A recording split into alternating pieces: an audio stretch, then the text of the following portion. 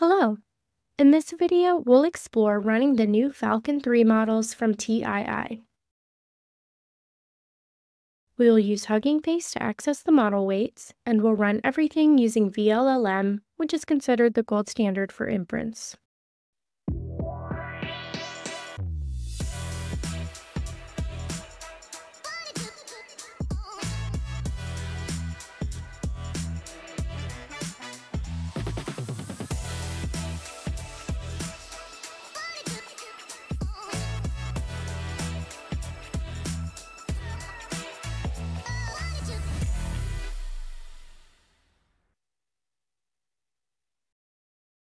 Our setup will use a Dockerized vLLM instance.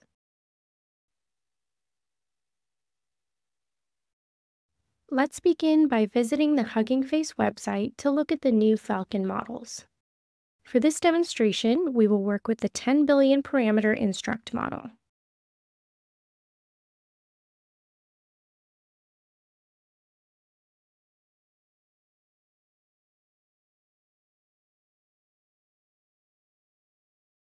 Since this is considered a relatively small model, we may be able to run it using just a CPU-based Docker runtime.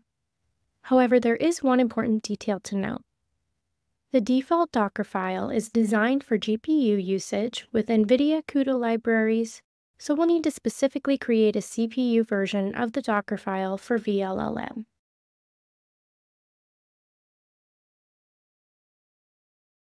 To start the process, you can use any terminal or IDE you prefer. We'll first clone the repository using Git, and then build our Docker image.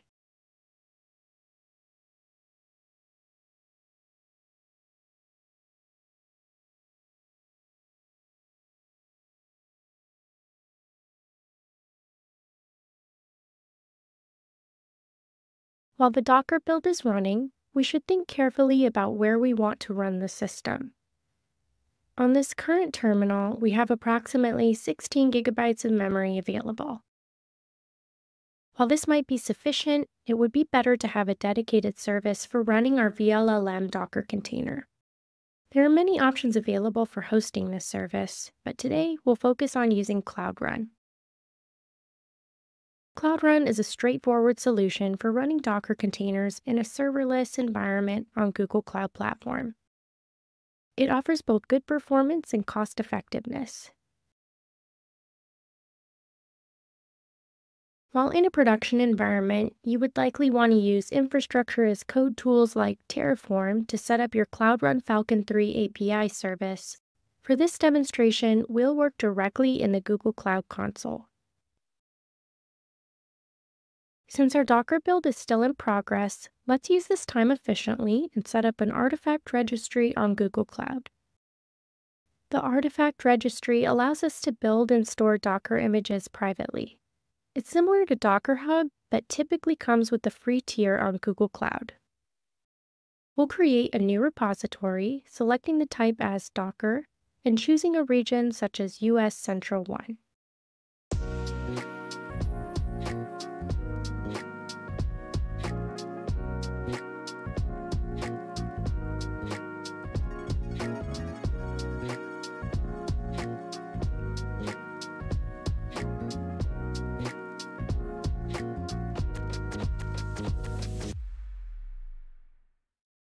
For those familiar with AWS, the equivalent services would be AWS Elastic Container Registry for storing Docker images and AWS Fargate for running containers.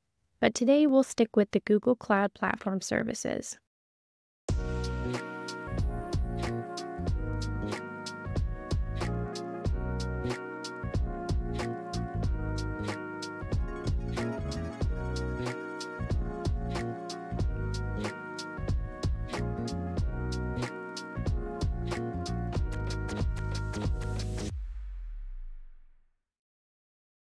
Once our Docker image finishes building, our next step will be to retag it to work with our new artifact registry, and then push the container to that registry.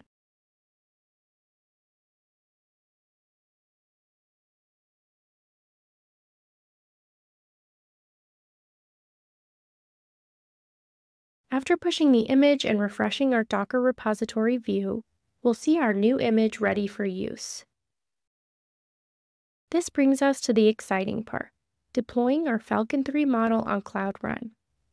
When we look at the Docker documentation for vLLM, we'll notice various configuration options. Most of these are optimizations that we don't necessarily need for our purposes. We mainly need to provide our image and specify which model we want to use.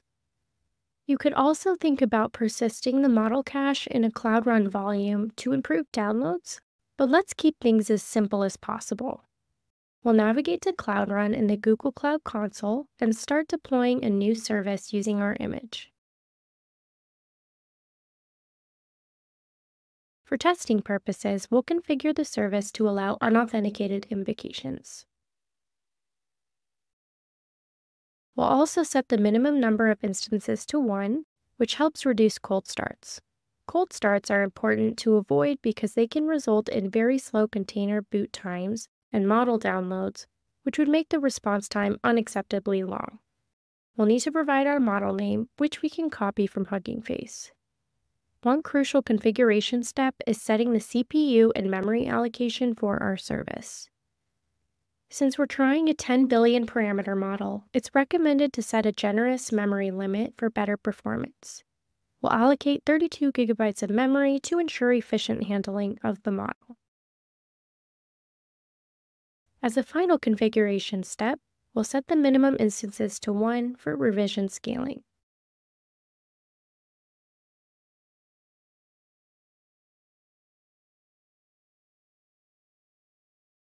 However, after deploying and waiting for some time, it becomes apparent that something isn't working correctly with our deployment. Looking at the logs, we can see that our startup probe is failing. The container appears to be stuck in a startup loop. It keeps restarting without ever completing the startup process, not giving itself enough time to fully initialize. While most of the other logs show normal info and warning messages, this startup issue needs to be addressed. When we try to edit the revision to give it more startup time, we discover that the maximum timeout is limited to 240 seconds, and we can't extend it beyond that. However, we can modify the initial delay setting. Let's adjust it to give the service 4 minutes before it starts performing health checks, and deploy this updated configuration.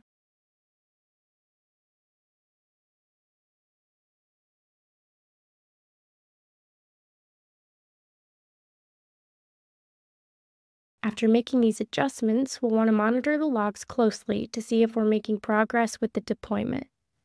We need to keep in mind that this is a large model that requires both downloading and initialization time.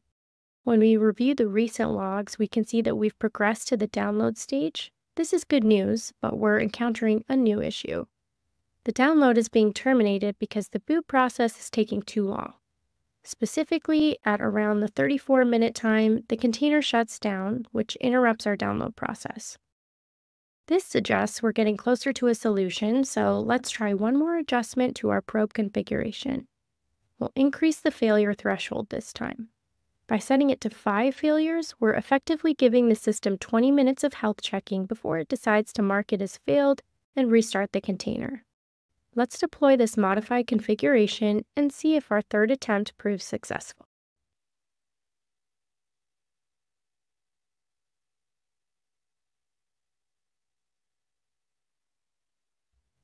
To better understand what's happening with our third attempt, we'll use the Logs Explorer, which has a helpful feature that lets us filter by specific revision.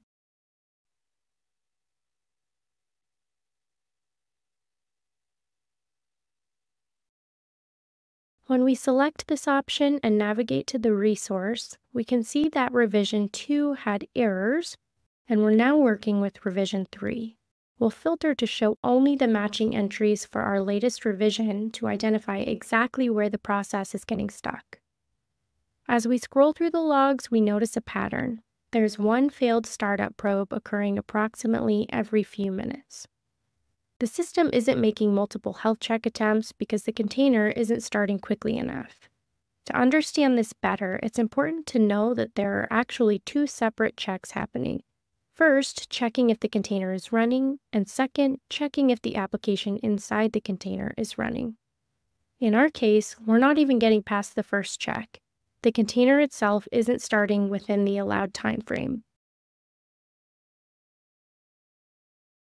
At this point, it makes sense to consider a simpler approach. Instead of continuing to troubleshoot the larger model, let's try using a smaller version, specifically the 3 billion parameter instruct model.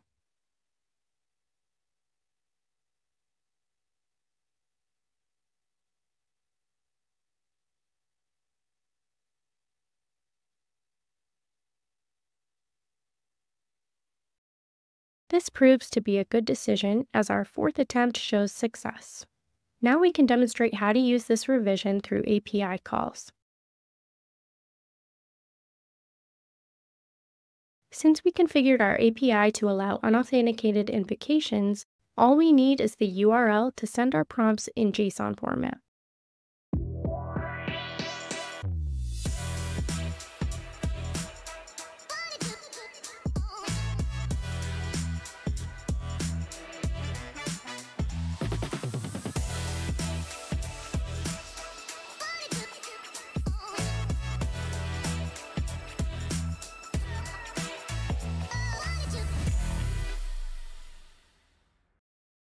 However, when we first try to use the model, we encounter a timeout error. Fortunately, this is a straightforward issue to resolve. We'll edit our revision one more time and increase the HTTP request timeout setting to a much higher value. This change ensures we have sufficient time to run inference on our newly deployed model. Once this new revision goes live, we can retry our story completion test.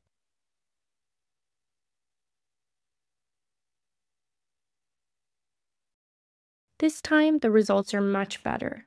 The model responds quickly and provides a substantial completion output. We've now successfully set up a working Falcon 3 instance. There are some important lessons to take away from this process. First, startup timeouts can be a significant challenge when using Cloud Run for this type of deployment. If this presents an ongoing issue, you might want to explore alternative services that allow longer startup durations. Additionally, if you need faster inference speeds, you might want to consider using GPU resources. In that case, you would need to use a vLLM container specifically designed for GPU operation. If you'd like to support the channel, consider starting a free trial of our new design tool, which is linked in the description, and let us know what you think. We'll include the diagram file in the description as well. Thank you very much for watching to the end, and please enjoy it responsibly.